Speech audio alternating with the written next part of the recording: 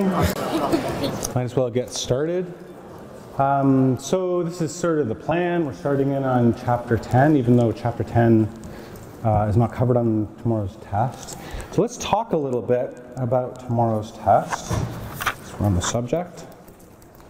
So these are the rooms that the regular sitting is in. It starts at 6:10. So it means we will actually open the doors to these rooms probably at 6 o'clock, but no one's allowed to start writing until 6:10. So if you rush in at 6:09 in 30 seconds, you'll still have time to grab a seat and sit down and write. And then we also posted these rooms under the My Grades. If you're in the alternate sitting tomorrow, you should have already received an email about what room you go to. You don't go to these rooms, you go to a different room. Just repeating a lot of the stuff that's already been emailed out to you. The testable material, I'm talking about chapters, it'll be chapters 6 through 9, which is these classes 9 through 15, so up to November 1st. And the practicals 4 through 7, and those homeworks that are associated with each practical. So homework 4 was from practical 4, et cetera, and homework 7 is included. And then also, when you're in practicals, you are doing some uncertainty stuff where you estimate the plus or minuses of your measurements using this PHY131 uncertainty propagation summary. It's a one-page PDF that's provided to you in the practicals. So that's also testable for the test tomorrow night. Yes? Will it be like just one multiple choice question like last time, or like an actual problems? Yeah, the question is, will this be multiple choice? So the answer to that is the uncertainty stuff will only be in the multiple choice part. You won't be doing uncertainty stuff in the long answer written part. That's all I'm going to say about that. The format's exactly the same for test 2 as it was for test 1. Basically, there's 8 multiple choice questions worth 2 points each, plus 2 of these free-form problems worth 6 points each, for which you must write out your reasoning. Okay? You're allowed to bring, your handy-dandy calculator. Programmable calculators and graphing calculators are okay with me, because you're allowed an aid sheet, right? So you can write as much stuff on there as you can fit. You can write whatever you want in your aid sheet. If you want to write examples or solutions to past tests or whatever makes you feel comfortable. What I would do is just write down the equations that you didn't want to memorize. That's what is going to be useful, I think. Don't forget to bring your T-card, as we're going to be walking around collecting signatures and looking at your T-card. I can show you the first couple pages of this test. It looks like this. Just so you're not shocked. There's a bunch of instructions. There's the version code A or B. This was a version A. It says use a soft pencil for the bubble sheet. You're going to get a bubble sheet to Scantron in your multiple choice. We're only the bubbled answer sheet is marked for the multiple choice part. It doesn't matter what you circle on the question sheet, so make sure you're very careful about bubbling in the right answers there. And then if you look at the possibly helpful information for the test, I have things like pi and g and stuff, and air resistance may be neglected in all questions unless otherwise stated. But I have a couple of equations as well. There's the equation for gravitational potential energy of 2 masses separated by a big distance r. There's these collision equations, elastic collision when it's head-on, and you find the final speeds of the balls relative to the speed of the first ball, which was moving. And then some definite integrals, so just a little integral table. These are the only integrals you might do. I can put some little Harlow hints. Don't be late. It's important. You can be early. I would always spend the first few minutes just sort of skimming, reading over the entire test. I put my pencil down and just read the whole test through so I know what's coming. I'm not surprised by the last page. Make sure I have the right number of pages, that kind of thing. Also looking for easy problems to do first. Before you answer anything, make sure you've really read the question very carefully. The most common mistake is misreading the question. Manage your time. You're not allowed to bring in your phone. So you need a watch, and not your Apple Watch. That also doesn't work. You need an old-fashioned watch that doesn't communicate with other students. There's 10 problems spread over 80 minutes. That gives you an average of working about 8 minutes per problem. So just think about that as you're going. Yeah, you're not allowed to have your phone. Hopefully that's sort of something, What else? This is my PowerPoint animation. Pulling down a piece of paper. Some of the multiple choice questions are conceptual and can be answered in less than 2 minutes. So why not do those first, and then it kind of gives you more than 8 minutes for the longer problems, right? So if you start a longer problem and you're working and it's 10 minutes, 12 minutes, 15, kind of look, maybe you should skip it, circle it, come back to it when you have more time. I don't know. Just don't get stuck on one question and neglect the rest of the test. Bring a snack or a drink. You can bring a banana. That's what I like to do. Are allowed snacks? Heck yeah. Just not, I wouldn't bring your whole lunch and stuff, but I definitely always brought something to eat, because if my blood sugar starts dropping, I get really dumb and it's not good. I see a lot of students going, I'm done, and they walk out early. I would never do that, honestly, just because I feel like there might be something that I could improve on. I like to use the time I'm given. And that's it. I had a couple questions. Somebody was talking about this issue in Mastering Physics that in last week's Mastering Physics, one of the questions involved the Greek letter rho, which very much resembles the lowercase letter p.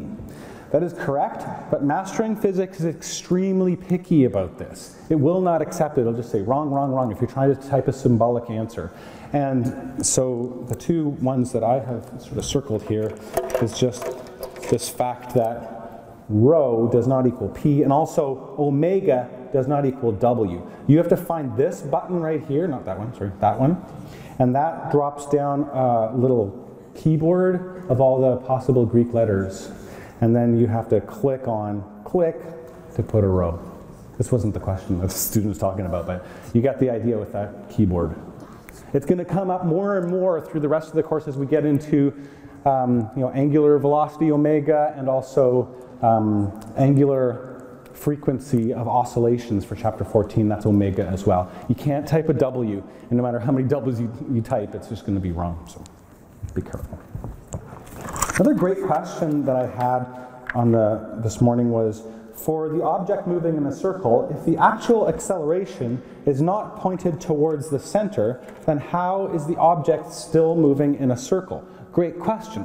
Turns out that it's only uniform circular motion for which the acceleration is pointed towards the center.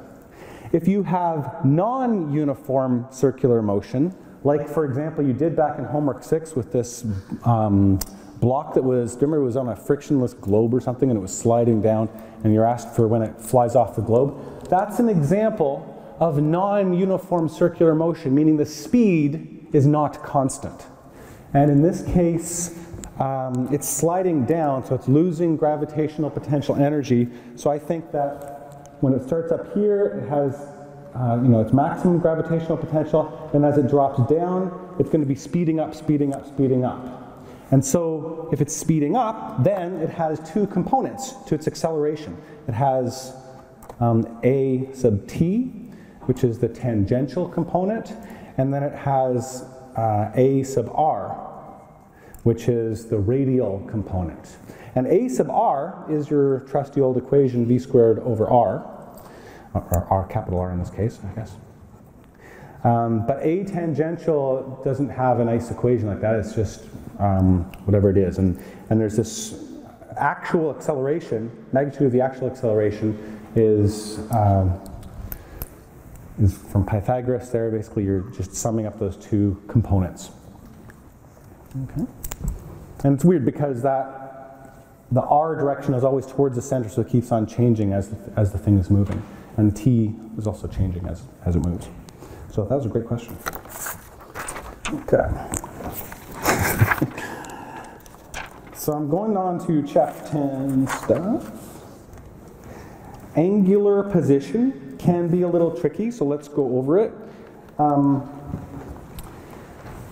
The way we usually measure it is if you draw an XY axis, you tend to measure the angle theta from the X axis. And so there's your angle theta. Your arc length S is S equals R times theta. This equation only works if theta is measured in radians, so we're going to start using the radian unit quite a lot. And the fact that we're going up from the X axis indicates that theta increases in the counterclockwise direction. And that comes up, a question I get a lot from students is, why wouldn't you define clockwise to be positive since that's the direction that the clock goes? And I think historically the reason is that you measure from theta from the x-axis towards the y-axis, and that happens to be counterclockwise. So counterclockwise in this chapter 10 is positive, and clockwise is negative. And that's going to apply for not just theta, but also omega, which is the time derivative of theta, alpha, which is the time derivative of omega, and then the torques and all that stuff. So moving right along, we have angular velocity. So all of this stuff is mathematically the exact same stuff we were doing back in chapter 2 when we were looking at x and v and a. Is you have some change in theta, which is now kind of like your position. Well, we can, and you have some time interval delta t that it took to move from here to here. We have a wheel here. So what I can imagine here is that we've got this wheel. It starts like this. What I'm looking at is actually the position of this orange piece of tape. So I started here and then moved up like that. So that took some amount of time. If you take the limit of delta theta divided by delta t, you get the time derivative, d theta by dt, and that's what's called omega. So let's also remind ourselves that this is the Greek letter omega. If you are used to calling it a W, that just means you're more likely to type W on Mastering Physics and get it wrong. So now it's a good time to start calling that omega. Not that I care if you call it a W, I get what you mean, but Mastering Physics is not very forgiving. Okay. Should we do a deliver? Okay. So I have a Learning Catalytics question for you.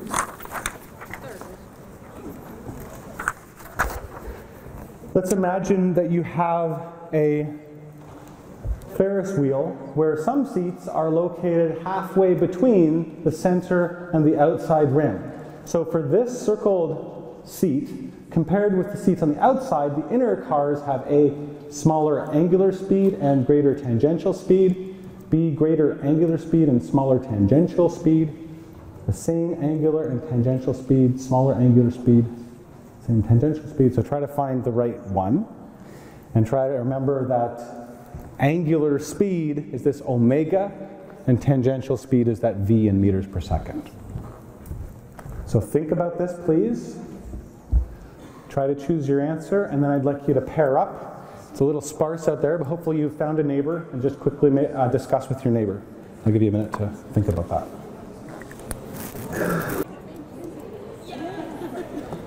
So I believe the answer is C. Idea here being that v tangential is equal to the lowercase r times your omega. And omega is going to be the same for all these objects. They're all going to sweep out the same amount of angle per time because it's a solid rotating object.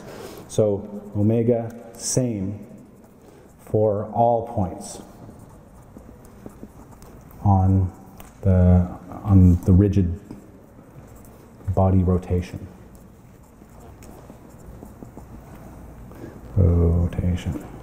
Okay, but this v tangential gets bigger and bigger. If you take r equals 0 right at the center, well, then it doesn't have any speed at all. But as you get further and further from the center, it gets faster and faster. Okay. So that's the next slide, is called rigid body rotation.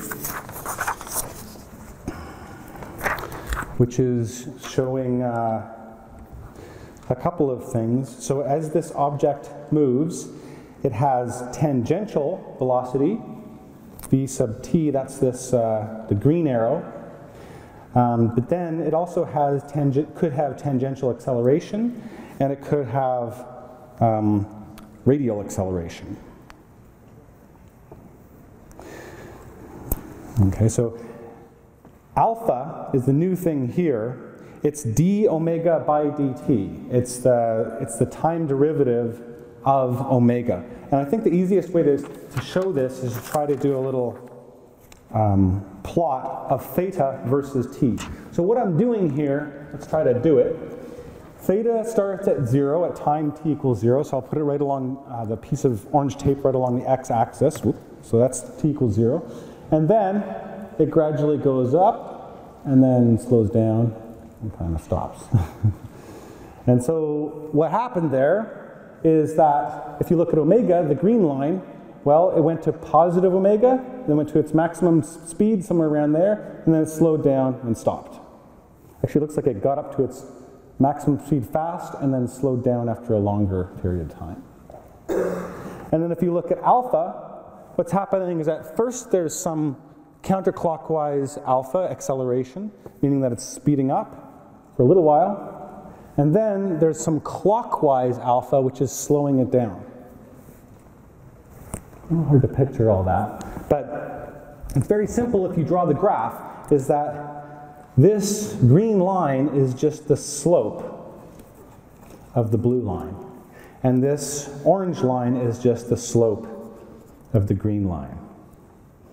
Okay, and then similarly, I guess this is the integral.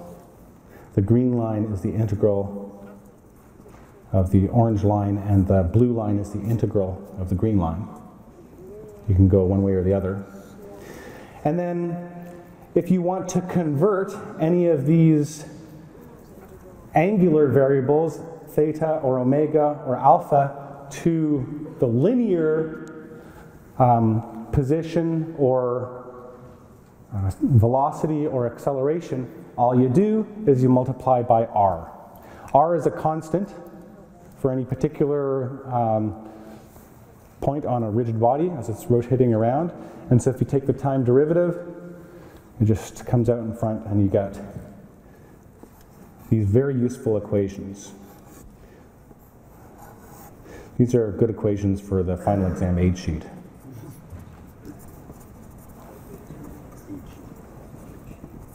Because they come up a lot. Comes up a lot too when things roll along, because then what happens is that as it's rolling, this angular speed becomes the linear speed, and we'll talk more about that on Wednesday. So, because the math is similar, the equations are very similar to what they were for chapter 2 stuff. So what I've done here is I've sort of shown all the linear stuff that we did before, and then the new rotational analogy. Same looking equations. If you have an x or a y, you're now replacing it with theta to be positioned.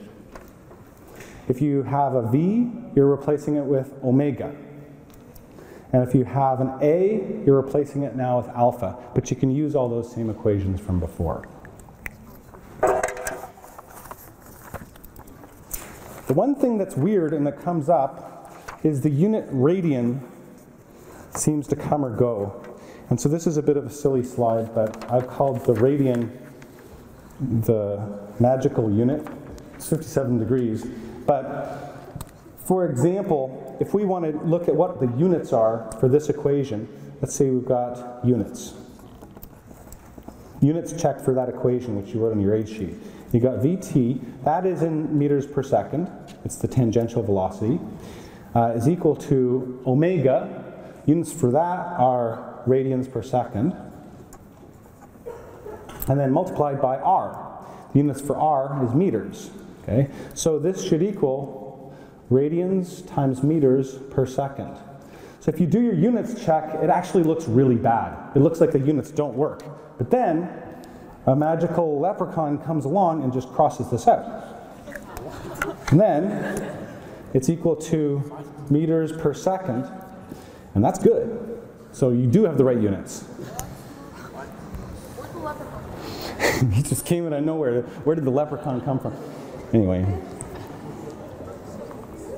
I mean, it comes from this arc length thing. You're using radians because you get a simple equation for the arc length, which is that S equals theta times R.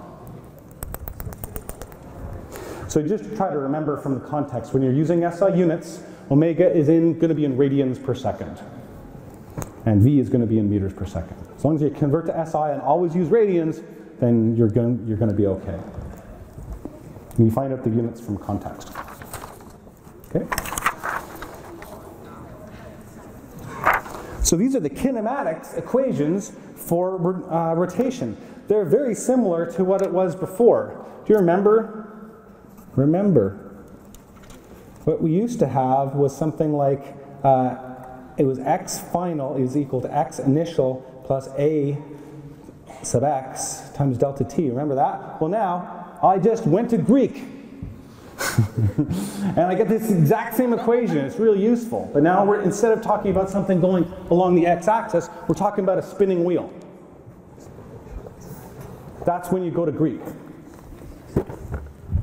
Same thing. Remember this one? This one was actually that x final is wrong. V final. Sorry, you guys gotta yell at me when I do really dumb things. Or maybe you should be issued with tomatoes. Okay, is that better? That makes more sense. More sense? I've replaced the V's with omegas. The X's is what gets replaced with the thetas. Sorry for being sloppy. It was V sub I times delta t plus 1/2 A times delta t squared. Okay. All I've done is, again, replace the x's with thetas now. And this one was just that v final squared is equal to v initial squared plus 2a sub x times delta t. No, sorry, delta x. This delta x has now become a delta theta. Same exact equations, but now they're in Greek. And don't forget, the signs of the delta thetas and also the omegas and the alphas are determined by counterclockwise is positive and clockwise is negative. Should we do this morning's pre-class? Remember this? I don't know if you can read it there, but when a fan, you guys did this, and 55% of you got it correct, so I thought I would do it myself. Omega, so when a fan is turned off, its angular speed decreases uniformly from, I guess, omega initial is equal to 10 radians per second, and down to omega final, which is 6.3 radians per second. And it says in 5 seconds, so your delta t is equal to 5 seconds. And you're asked to find the magnitude of the angular acceleration. So I'd say the absolute value of alpha. So what I'm going to do is look back at those equations, and I'm going to use, I think the one is going to be omega final is equal to omega initial plus alpha times delta t. Is that it? And then I'm just going to solve for alpha. And so it's going to be omega final minus omega initial equals alpha times delta t. So alpha is equal to omega final minus omega initial divided by delta t.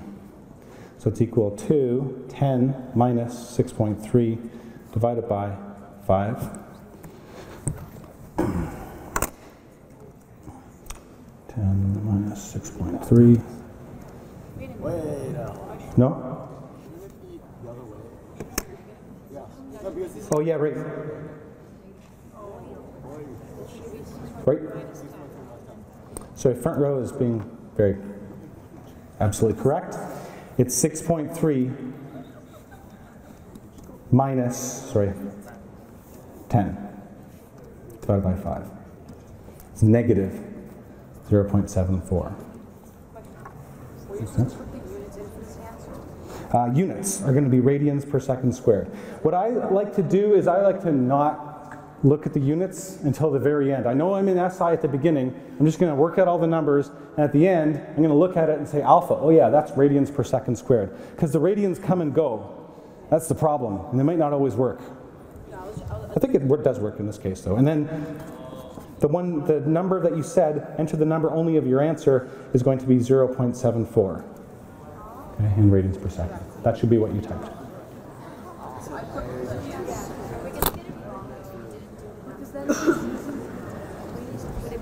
Oh. Yeah, because it says the magnitude of the angular acceleration. It should have been negative, but it was asked for magnitude. That's why I think Mastering Physics required you to do a positive number there. What time is it? Okay. So let's go on to torque. And last day at the end of class, I showed that Hobbit door. I don't know if you remember. Do you remember me? This was about a week and a half ago. I had something like, why is a door easier to open when the handle is far from the hinge? The idea here is that, remember how we have all these analogies of linear motion to rotational motion? Well, torque is the rotational analogy to force. Force is what causes things to accelerate along a line, and torque is what causes things to rotate, or to change their, I guess, angular velocity. So if something's got angular velocity that's constant, 0 torque. But if I want to slow it down, well, I have to apply a torque. That's what this friction does. If I want to change omega, I must apply a torque. And it turns out that torque is equal to the force times the lever arm, where the lever arm is some function of the distance that you are from the rotation axis, okay, the pivot. And there's an angle involved there as well. Well, it's not quite the lever. It's the distance between your force line and the center. Anyway, if you're applying your force perpendicular to this radial axis, then the further your hinge is, the more torque you'll get for an equivalent force.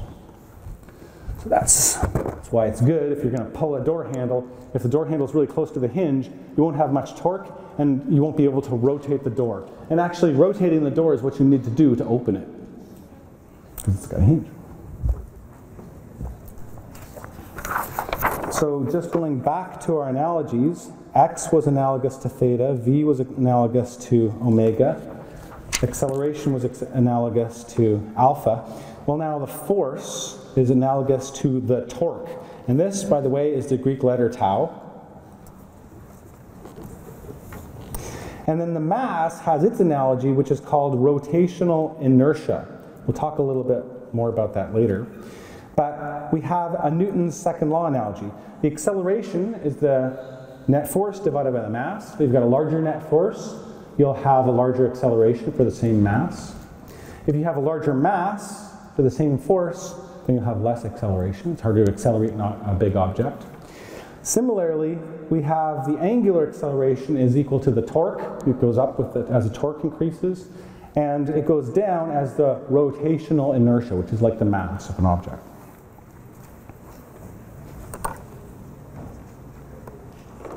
I have another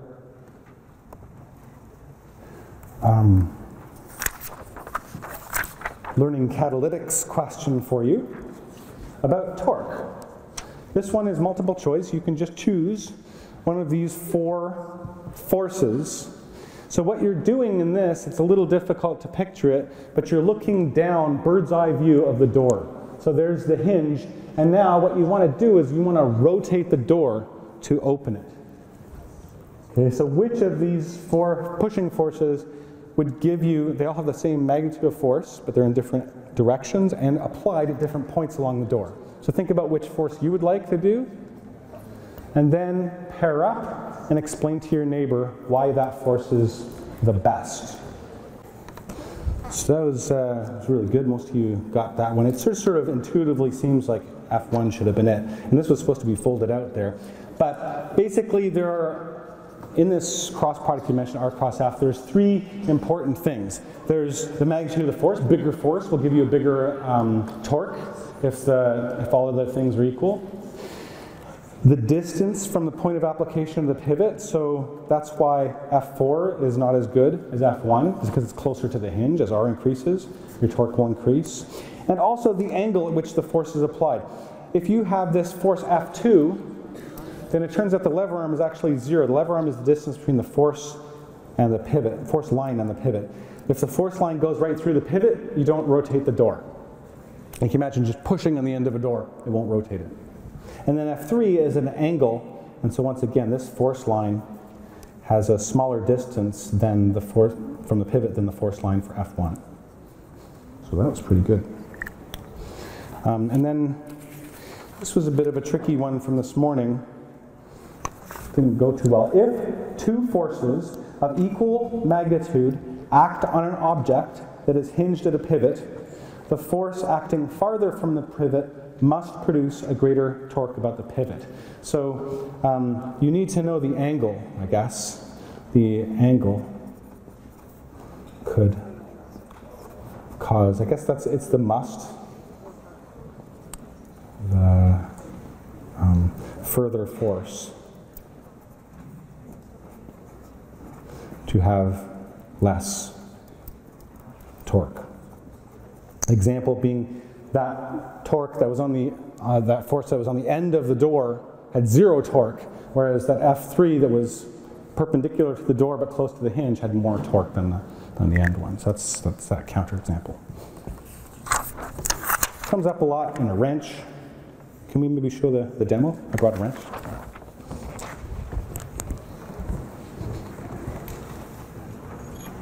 So just real quickly, this is a wrench, and this is the little nut. So when I want to tighten this thing, I'm twisting around, and I'm applying a force that is perpendicular to the end. If I apply this force right near the center,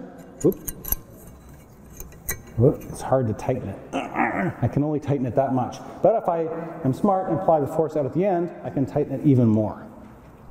And it's about as much as I can tighten it. Then the other thing I can do is get a bigger wrench. And so I got a wrench that's this big.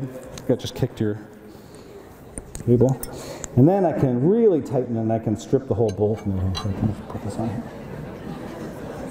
So when in doubt, get a bigger wrench. There we go. And now if I push out here, I can really tighten the heck out of it. Or I can loosen it. Okay? So this is, called working smarter, not working harder. Okay? Get a bigger wrench. Okay. The effectiveness of a force at causing a rotation is called the torque. Torque is the rotational equivalent of force. There is even something called a torque wrench, which I happen to have one here, where you've got something that is twisting, and then there's a big long handle, and out here at the end of the handle, the more I twist, the more the little spring measures foot-pounds. And so the units of this equation are, this is meters, and this is newtons, and this is dimensionless. This is sine phi, and so the units of torque are newtons times meters. Which is a little strange because newtons times meters is also equal to the joule. It's equal to the units for work, but that's a complete coincidence. The work comes from actually a dot product of force dot the distance, and they're in the same direction, whereas this torque comes from a cross product where they have to actually be in perpendicular directions, and they just, by coincidence, happen to have the same units. They're not related. And then this angle phi is the thing where if it's the angle between the force vector and the radius vector, where r is the vector from the pivot point out to the place where you apply the force. And so if your force is in the same direction as the r vector, then phi equals 0. Sine of phi is going to be 0, and you'll have 0 torque. Or if you have, like we were doing with that door example, if you were pointing right in, then phi would be 180. And I think that also sine of 180 is also 0. So if you're pointing right towards the door, then you get 0 as well, that sign. Just try to remember what sine theta versus theta is. 180 and 0 produce 0 torque. And in fact, the maximum torque is going to be for 90 degrees, when your force vector is perpendicular to your radius vector. So let's do this example. Lewis uses a 20 centimeter long wrench to turn a nut. The wrench handle is tilted at 30 degrees above the horizontal, and Lewis pulls straight down on the end of it. So you've got, just use this equation, R times F times sine of phi, where phi is the angle between this force and this radius vector. So there's your direction of R, and there's your phi, so that looks good. It's just going to be 0.2 meters times 100 newtons down, times the sine of, and I'm going to say negative 120 because it's a clockwise direction there. And so I'm going to plug all that into my calculator, which right now is set into degrees mode, 0.2 times 100 times the sine of negative 120 degrees, and I get negative 17 newtons times meters. Okay? And that means that this is clockwise. So you expect that this nut, which is the object you're trying to turn, will rotate clockwise because of this torque. But they ask you for the magnitude, so magnitude of tau is 17 newtons meters.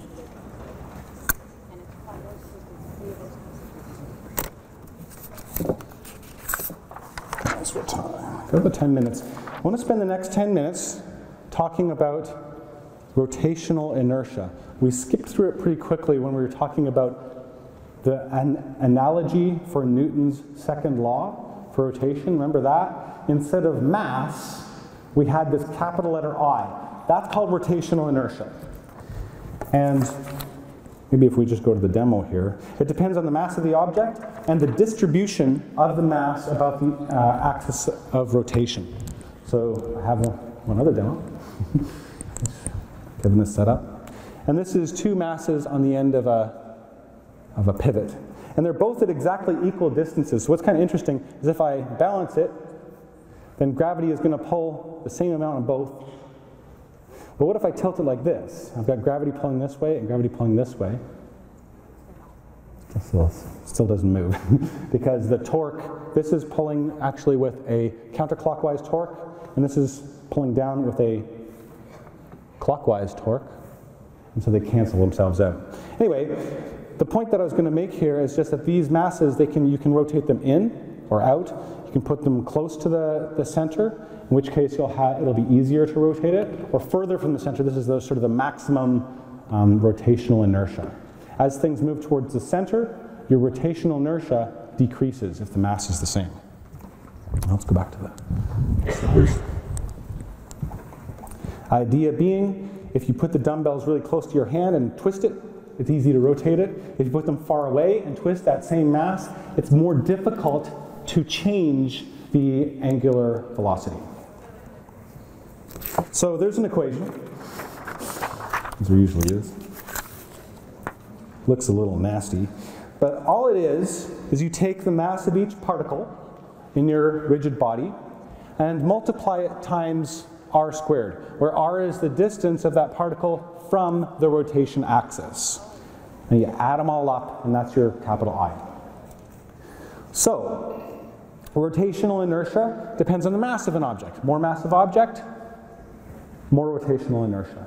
It also depends on the distribution of all those particles. As r is greater, you're going to get bigger rotational inertia. And also, don't forget, r is measured from a rotation axis. So it depends on where you put your rotation axis. You will get a different rotational inertia if you put the rotation axis in a different place. And then if you have a continuous distribution of mass, uncountably high number of particles, you can replace that sum sign with an integral sign. R squared times dm. one more learning catalytics.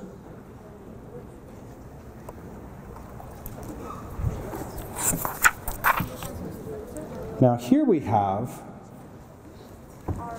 be a little careful, two masses of mass m separated by distance capital R, and they're rotated around the midpoint of the rod. So I didn't really put that on this diagram, but there's the center. So it goes like that. Versus object B, which again they're separated by a massless rod, and now it's 2R between the two masses, and the masses are half as much. Which one has the larger rotational inertia?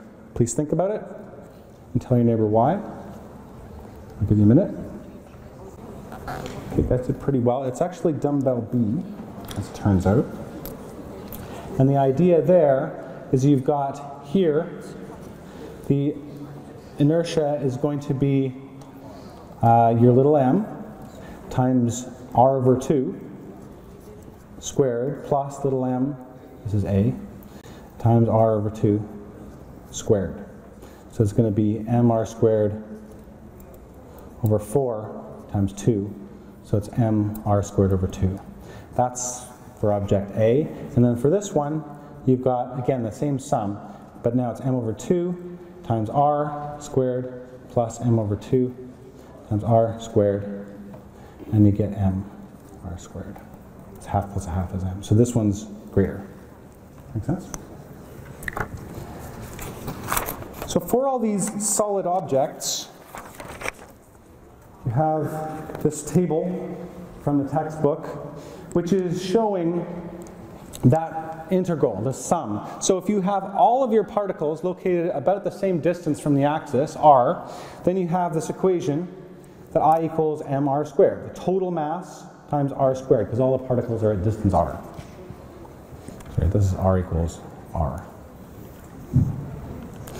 If you have a thin rod about the center, well, you have to do this. You can find out that I equals 1/12. Now these are, of course, things that I would put on the final exam if you're going to have it, as I would list this.